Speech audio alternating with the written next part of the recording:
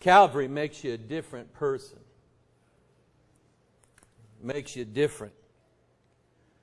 And the things that you used to want to do all the time, you don't want to do them no more. Amen?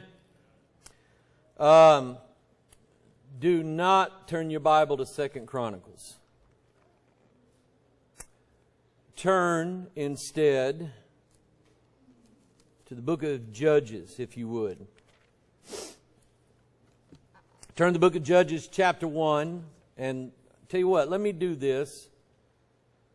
I'm going to try to pull something up here real quick. So while I'm doing this, if anybody's got a testimony they want to share, please do that so I can stall for time.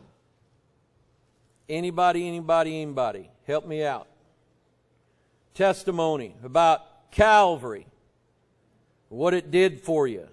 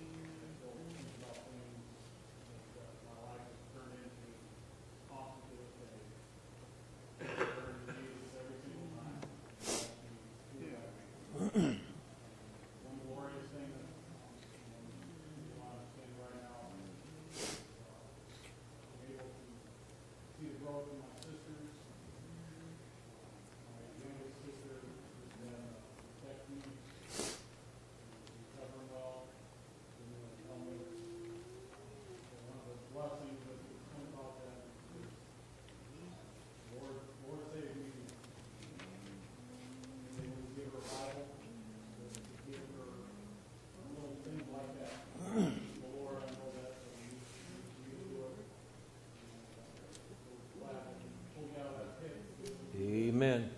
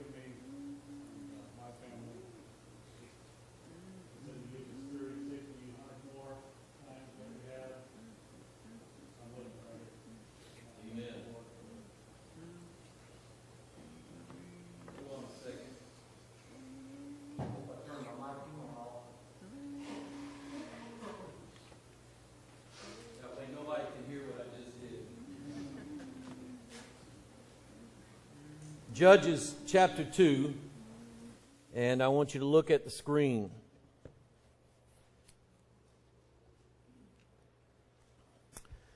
And then just hold your place. I want to read a piece out of Judges 2. We're going to go to Ecclesiastes, and we're going to go back to Judges. I let some people down this week. I was supposed to be here Thursday night, and I guess the devil tied me up, and I couldn't make it. And I just feel like I let some people down, but we've been looking at, I think, an issue that not just people who have addictions need to learn or need to remember. Today I'm not going to give you anything that I have not taught before. I always like to try to be fresh and just preach new things, but sometimes let's go back and let's remember things that we may have learned before. I need it, and I'm sure you'll need it as well. But we started a Bible study on cycles. And I want you to look at this picture up on the screen. And that is you. Everything about that is you. we cut a tree down and we look and we see those rings, what do those rings tell us? That the rings can tell us basically the entire life of that tree can be seen in those rings. When I was a kid, I was told this by my daddy. He'd cut a tree down and say, see that? Those rings represent, if you can count those, that's how old that tree is. And so I just look at it and I just start counting. 1, 2, 3, 4, 5. My goodness, this tree's 75 years old. This tree's 100 years old. But you can tell more than that about those rings. You can tell on those rings, sometimes the rings will be wide, sometimes they'll be narrow. What do you think that means? What do you think that represents? Huh? Yeah, moisture level. You can tell if there's been a lot of rain in a certain year. It's just like looking at a history book. You can go back and look and tell for that particular tree about how much rain they had that year. And if it's a thick ring, they had a lot of rain. If it's a thin ring, they didn't have very much rain.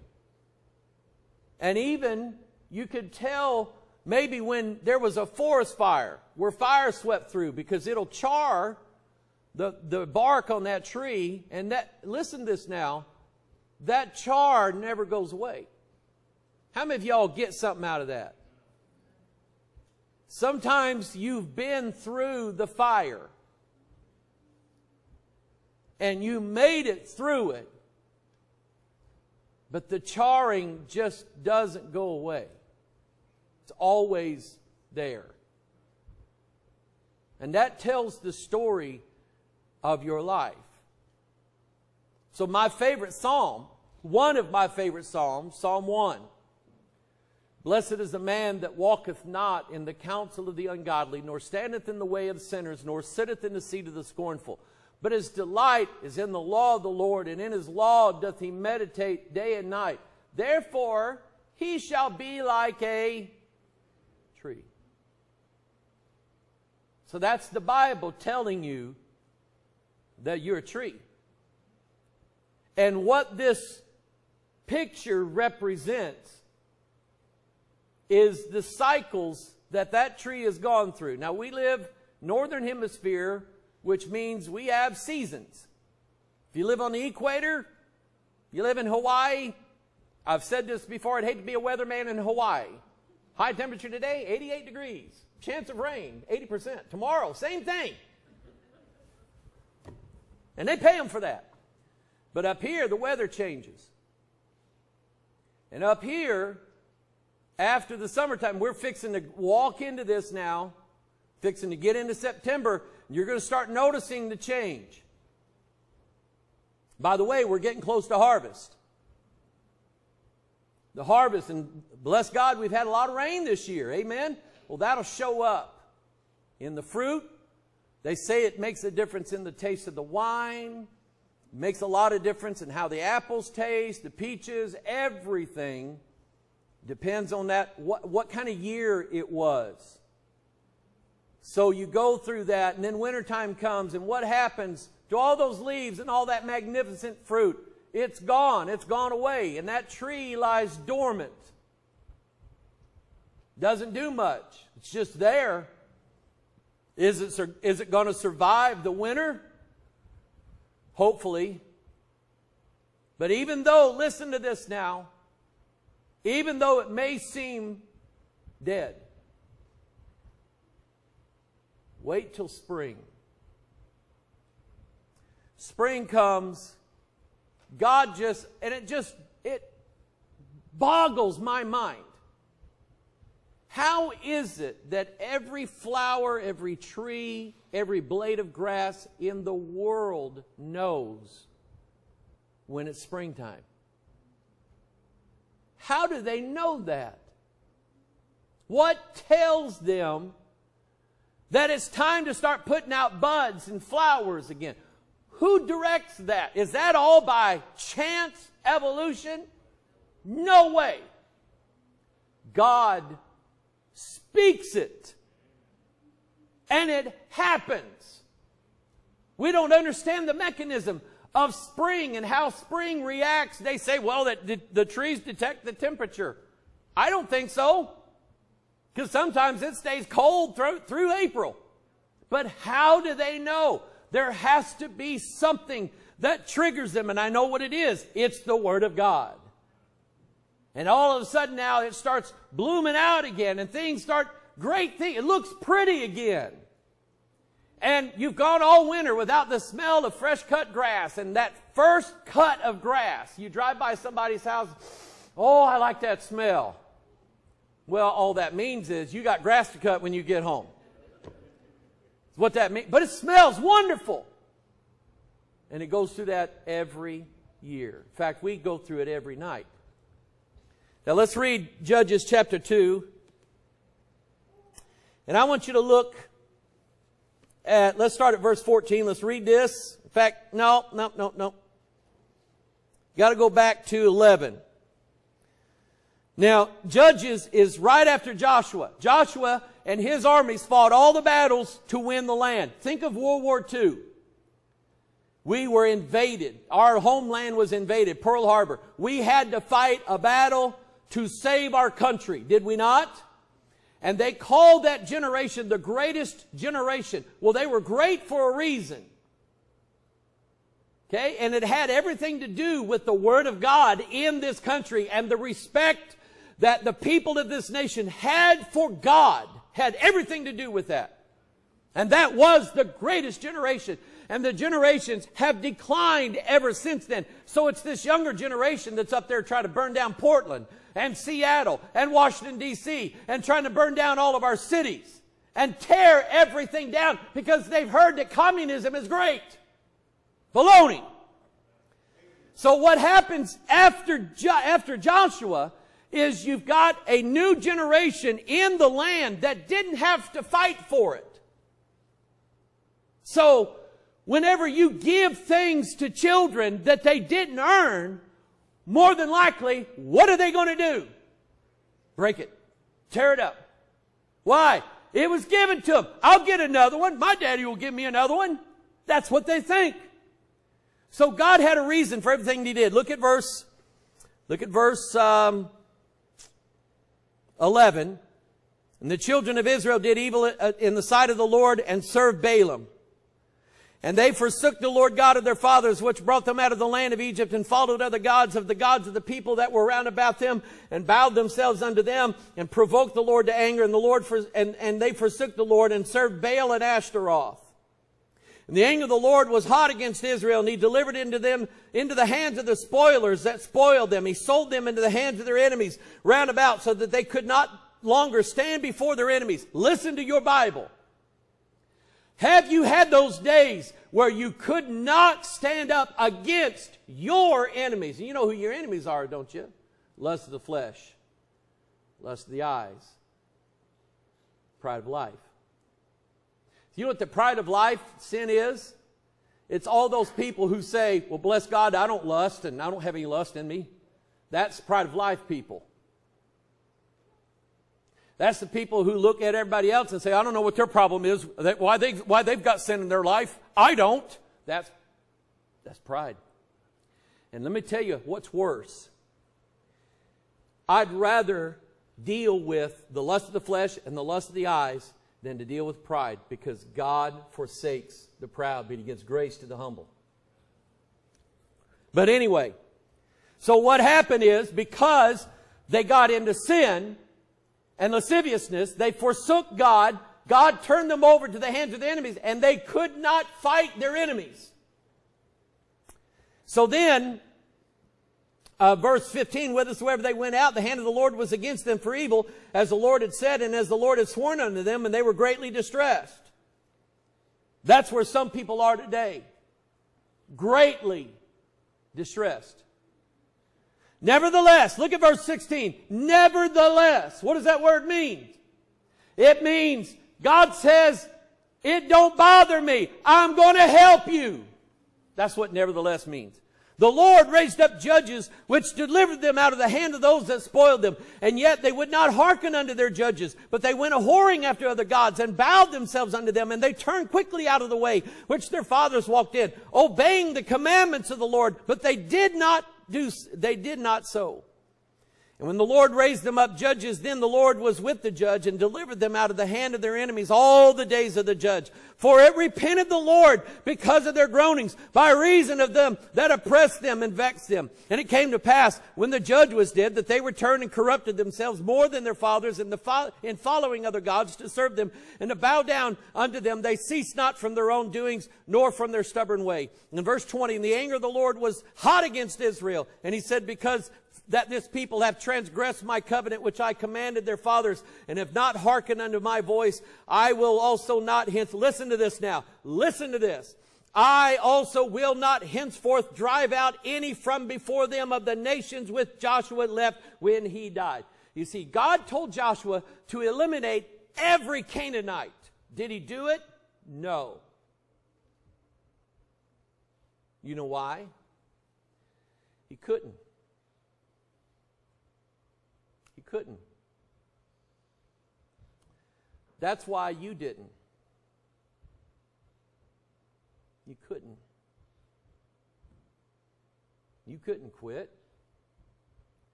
You couldn't walk away. So, who left them there? God did. Now, they got rid of most of them. So, everybody look up here for a minute.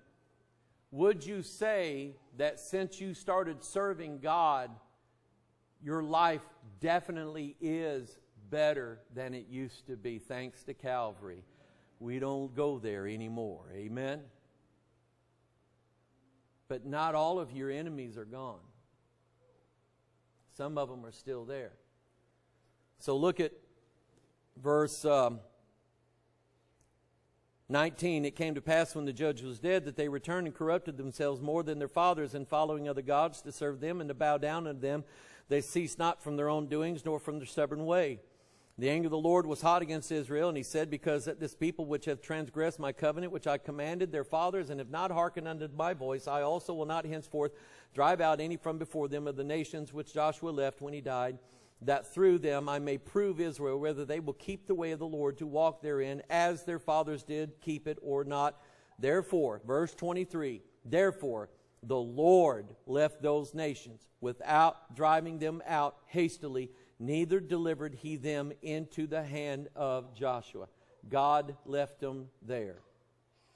Father, I ask for your help today. I need a lot of it. And let this be a blessing, starting with me, working your way down to everybody that needs to hear it today. We love your word. We thank you for it in Jesus' name. And all of God's people said, amen. Now turn to Ecclesiastes chapter 1. Ecclesiastes chapter 1. Now we'll put something different up on the screen for you to look at. God knows us. God knows us inside out. God knows, listen to me, God knows who's sitting here playing church, and God knows who's real. God knows the people that are walking with him today and are doing well, and God knows the heart of those who are here today and they're not doing very well, and God knows you. God had to teach me this. I didn't learn it. They don't have a course in Bible college called The Cycles of Christian Growth. I didn't know anything about it. But I was down on my face before God one day, many years ago. And I said, God, you have to do something with me. Because I'm not right. And I can't fix myself. And I used to have this high opinion of everybody that I went to church under when I was a boy here. I used to think they never did anything wrong. Once they, I guess, got to be a certain age, sin left, and they was all fine. And they never had any problems. So I'm a grown-up now, and I'm waiting for that to show up. It never showed up. And I said, God, I can't do this. And the Holy Ghost just spoke that word, seasons. Mike, you're in a season. And you need to understand that. Then one day I was out, just kind of camped out at St. Francis Park. It was during the late fall. I was just out there just taking a day to myself. And I'm sitting there on a rock ledge and I'm overlooking, what is that, the big river there at St. Francis? Is that the big river? And God, I'm just sitting there looking at it, and God says, Mike, which way is that going? And I understood what the Holy Ghost was getting at. I said, it's going down. Water goes down. First rule of plumbing. Water goes down. And I understood that it was getting lower all the time. From the big river to the Mississippi to the ocean. And the ocean's very deep. Very deep. And there's water down there. And then what happens is exactly what God showed. God showed this to Solomon, and nobody knew this before that. Nobody figured this out. Because look in Ecclesiastes chapter 1, verse 4. One generation passeth away, and another generation cometh, but the earth abideth forever. Now, think about this. One generation comes, that person lives their life. In most cases, before they die out of that life, they reproduce themselves. Then they die, and another generation comes in. That generation will do the same thing. It'll reproduce itself. It will die. Another generation comes in. But we are Adam. We're all of us sitting here are Adam and Eve. In this church, Adam and Eve. Same people. And then he said, verse 5, the sun also riseth, and the sun goeth down, hasteth to his place where he arose. Now you can look at that and say, boy, Solomon, he was smart, wasn't he?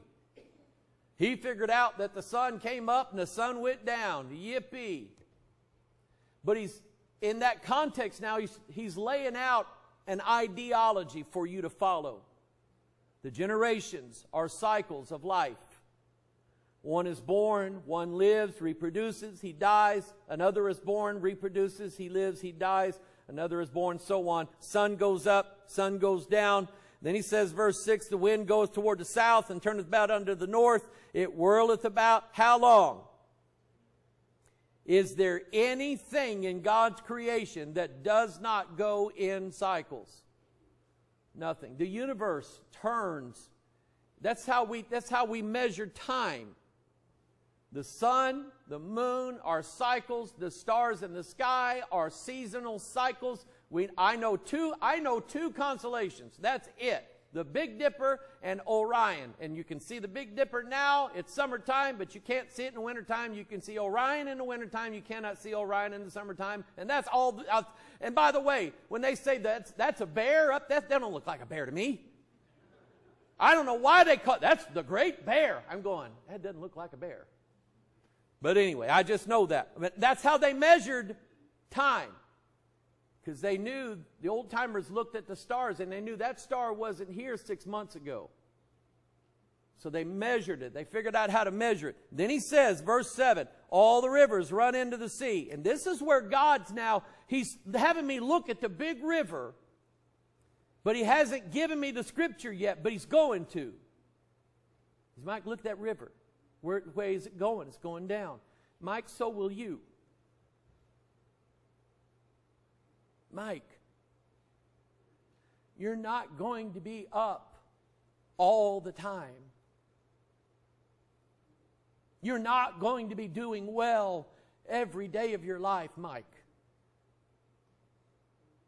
Mike, some days you're going to get down in the pit again, in the sea, in the bottom of the sea. But Mike, when you got there the last time, did I not pull you out? Yeah, you did. And then I lifted you up. Yeah, you did. And you stayed there forever, right? No. What happened? I started coming back down. So you look at this. All the rivers run into the sea. Yet the sea is not full. Does the sea ever does it ever rise up? If this was like 3,000 years ago, surely the Mississippi River would have flooded, the sea would have flooded a whole continent. Yet the sea is not full. Unto the place from whence the rivers come, thither they return again. So I'm going to be like your weatherman. Some of you today are right here in the depths. Some of you are. And you're wondering, I thought I was saved. I thought I was a Christian. I thought I was right with God. But yet here I am down here again. This is where I was when God found me. Why am I down here again? And if God doesn't reach down and pull you up out of that, you're doomed. By the way, where did God put all your sins? Right here. And He left them there. When He picked you up, and what is it that picks up water out of the ocean? Buckets? The Corps of Engineers? What? Sunlight and wind. Who's the sun? Who's the wind? So it's the sun and the wind picking the water up out of the ocean. Where did all that water in that hurricane come from? That warm Gulf of Mexico water. And God speaks from the whirlwind. Did God say something to America, you think? So He picks us up. And here we are. Seeing then, Hebrews 12, that we are encompassed with such great cloud of witness. Now we're the people of God up here. And we've got Enoch and Elijah and Moses and Paul and John and Timothy and all these great people from the Bible as witnesses with us because we're surrounded by the clouds. And we're right with God. Been there? Some of you are there now. Praise God. It won't last. Because what happens when we stay up here, Brother George, too long? What happens? We get arrogant. We get full of pride, don't we? You know what we become? Clouds without water. And clouds without water are only good for one thing, and that is blocking the rest of the earth from the light of the sun. And who do we say the sun was? So now that we're clouds, what are we doing? We're not showing forth Christ. We're keeping the world from Him, and we're no good. You see that? So what has to happen? How does the water from the ocean, now that it's up here, how does it get back down here? God said, the prophet said, my tears fall down as rain. And God said that He would send the showers down upon the people. His doctrine would distill as the showers and as the dew on the grass. So what has to happen is God has to bring us down so that we can be a blessing to people once again. How many of you see that? Now, let's go back. There's the cycle there. Let's go back to Judges chapter 3 now. Judges chapter 3. And I'm going to show you the cycles that Israel went into, and I'm going to show you what God did.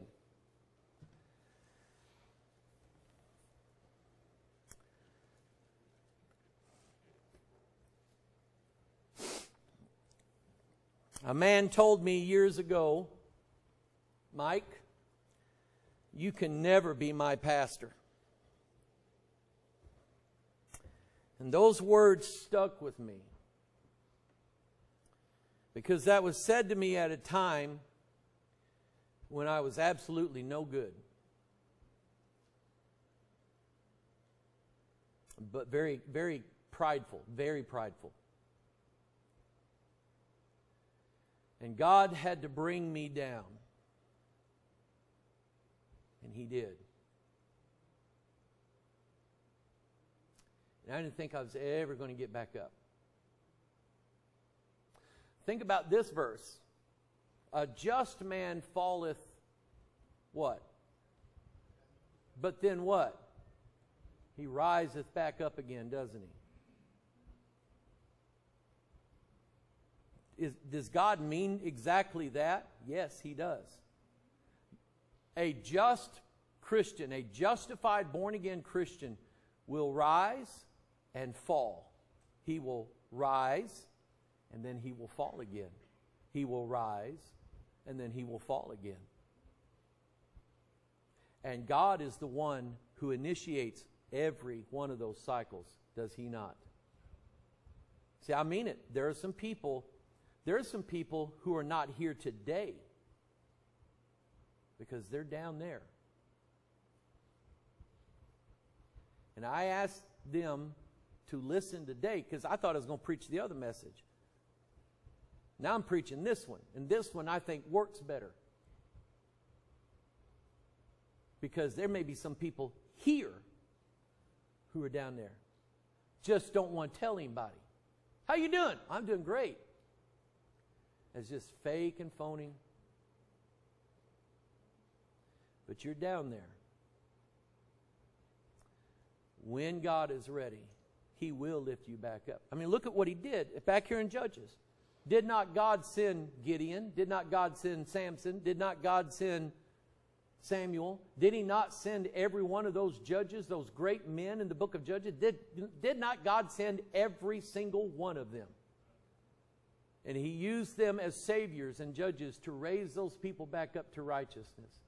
Right now, our country is going down. But is there yet hope for America? If God's in it, there is. But we've got to get down there first. So now look at chapter 3 of Judges. This is for the generation, my generation, who didn't fight World War II. My generation throws food away. My generation, after so many years, throws the car away and buys a new one instead of fixing the old one. My generation and younger generations did not have to fight and work for everything that they had. So my generation and younger just throws things away. To them, it's not precious. But to that generation who came out of the Depression, who came out of World War II, they didn't throw nothing away. And if it was broke, they didn't go buy a new one. They fixed it. Think about a marriage. You don't just throw it away. You fix it. Now, I know some of them can't be fixed. I get that. But at least try. So look at Judges 3. Now, these are the nations which the Lord left. God is making it very clear why. Roy, you awake? Barney, 5? Here he comes. Roy, if you could take a drink today and not want tomorrow, would you do it? Well, I was kind of hoping for a different answer. Here's what he's told us. He said before, if I could drink 3 fingers today and smoke a pack of cigs today and not worry about doing it tomorrow, I'd do it. But he can't. Because you know what God left in him? Alcohol. He left it there, and he won't take it away from him in this life. He never will. But that's a different man than he used to be 30 years ago. A better man. A stronger man. You see that tree? Now, when the tree is this, it's a baby. And chances are it may not last. Right? But what happens with every one of these rings? What's God doing? God is strengthening the tree with every cycle, with every season, with everything that happens. God is strengthening you. That's what he's doing. So look at Judges 3. He said, these are the nations which the Lord left to prove Israel by them, even as many of Israel as had not known all the wars of Canaan. If my generation doesn't fight to save this country, we'll lose it. And if I didn't fight to save my own soul, I would have lost it. Now, I don't think I'm teaching work salvation, because I'm not. But I'm telling you, I've fought these battles before. That's how I have some hope that what I'm fighting now, God's taking me through to make me stronger. So the next time I fight it, I know how to do it. Let me explain it to the video game generation. When you get a new video game, I'm still plugging cartridges in. You don't do that anymore. When you get a new video game and you start playing it, in the first 3 minutes, boom, you get blown up. So what do? Restart. So now you know that you're going to walk this way, and a guy's going to come around from this building over here, and you're going to be going boom, boom, boom, boom, boom, boom. And then you're going to go boom, boom, boom, boom, boom. And then all of a sudden, bam, you get killed again. What do? Restart.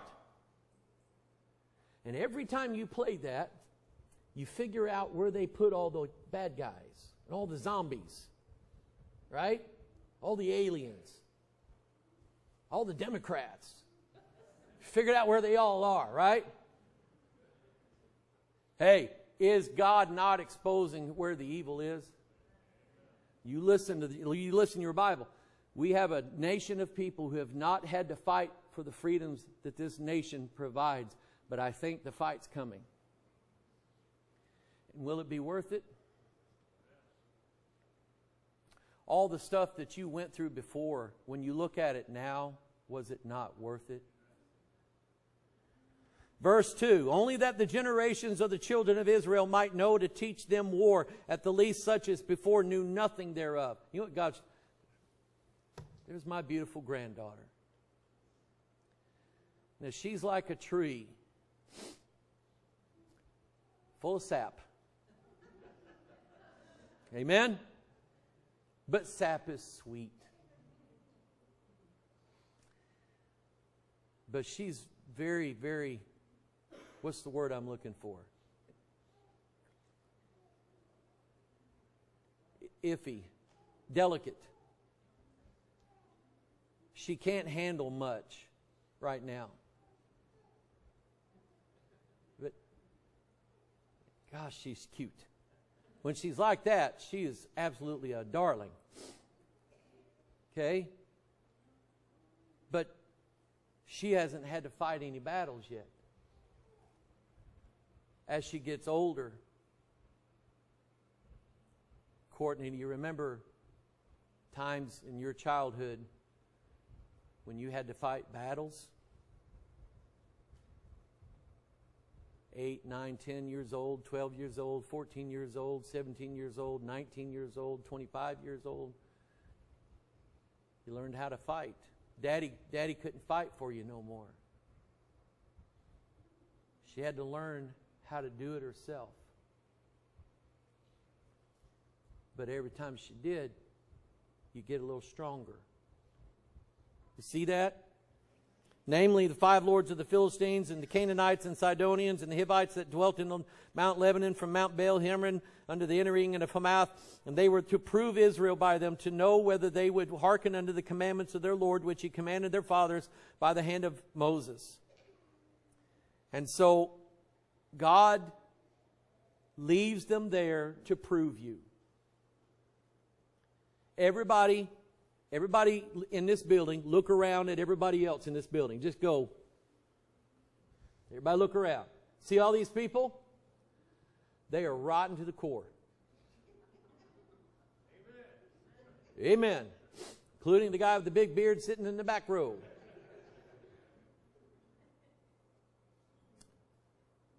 You know what I think he likes about this church? This kind of stuff right here. We're honest. He fits in, doesn't he? He stinks like the rest of us. By the way, I got a pocket full of candy for you guys. See me after church, all right? But here's the thing. God left him there to prove you. Brother George, how long have you been in church? 50 years? Have you seen a lot of fakes in 50 years? Phony Christians. And God always has a way of showing it, doesn't he? He proves who really is his and who isn't. Because in 50 years' time, I guarantee you, you've seen folks come in and then folks get out. And I'm not mean go to some other church. I mean out, get out. In 50 years, have you not been tempted to leave? See, God uses all of that to strengthen you, to prove that if I needed somebody, that I could call and say, will you pray for me? I really need prayer. I know I could call that man back there. Because he's been through it. Amen? He's like a tree. Go to Psalm 1. Let's go to that. Let's finish that verse and I'll let you go. Verse 3. He shall be like a tree planted by the rivers of water that bringeth forth his fruit when? In his season. You're not always going to be bringing forth fruit. Sometimes you're going to be down in the pit. Sometimes you're going to be down in the ocean, in the bottom. God will send the call. He'll bring you back up. But in order to use you, He'll have to bring you back down so He can be used, so you can water the land, put water in the wells, water in the creek, water in the rivers, so that people can be fed by the water. The crops can be blessed by the waters. The whole world is blessed by the waters. Other things now are coming back to life because God is using you, because He's brought you back down to where you need to be. But you're still going down. Will that ever stop in this life? No. No. It's always going to be that way. But God is strengthening you. And He's teaching you how to fight battles that you've never had to fight before. Now back to Sparky here. This ain't her first time with a child. However, this is your first run, isn't it? Yeah. Makes a difference, doesn't it? Big difference. He's learning. And after a while, it gets better. I'll never forget the first time that Lindsay laughed at me. Lisa left me home babysitting one night, which was a huge mistake, because I didn't know what I was doing. But I had her on the floor, she was bawling her eyes out, and I started acting silly, and I finally got her to laugh at what I did. At that point right there, I'm going, she's mine now. She thinks I'm funny. She still does. But Lindsay and I, and Alicia and I, and Courtney and I, and Matthew and Caleb, we've grown in our relationship. And everything that we've been through has made us stronger. My mother and my sister, we've grown in our relationship. Trish, we've grown in our relationship, haven't we? It was hard starting out, but it's a lot better now, because God has taken us through the cycles and strengthened us and made us better than we used to be. So He's proving you, whether you're fake or not. And if you'll be in for this, I promise you, the fruit that God will manifest in your life will be worth it. The next time God uses this church to save somebody else from starving to death, or to save somebody who's so deep into sin that they don't know that they'll ever get out of it, and God saves them because of this church, it's happened many times before, and I can't wait for it to happen again. And I know that what I'm going through and what you're going through, what I know is it'll be worth it when the season comes for fruit. It'll be worth it. It'll be worth it to somebody else out here in this area, somebody else out here in this country, somebody else over in Kenya, somebody else anywhere in the world. It'll be worth it. Let's bow our heads.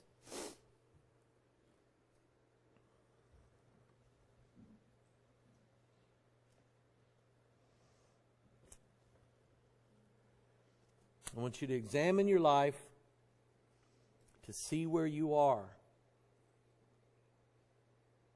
Are you up? Are you doing good? That's good. There's nothing wrong with that. God bless you. That's where we wanted to be. But are you a blessing to other people? And if not, God will bring you back down. But then you'll keep going down. But then God will bring you back up again. He did it last night and this morning. You both went to sleep and woke up. It happens every day, every month, every year, every season. Some of the planets move around the sun quicker than others. Some people go through these seasons quickly, daily, while some it takes longer. So don't ever judge anybody. God has them on a different time, a different schedule. But God has them.